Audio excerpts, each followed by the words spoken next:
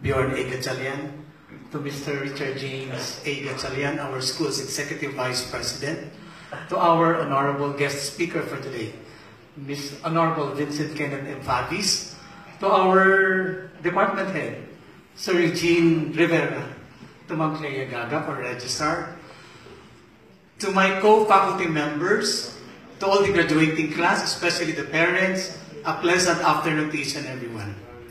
Welcome to the 12th commencement exercises of Premier Computer Learning Center for the year 2016.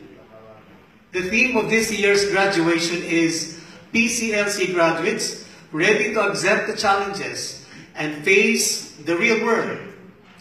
And it is my honor and at the same time my pleasure to welcome again the graduating class for two different batches, Batch 2015 and Batch 2016. All your instructors are very proud of you. We have seen your struggles, your hardships, and now you made it.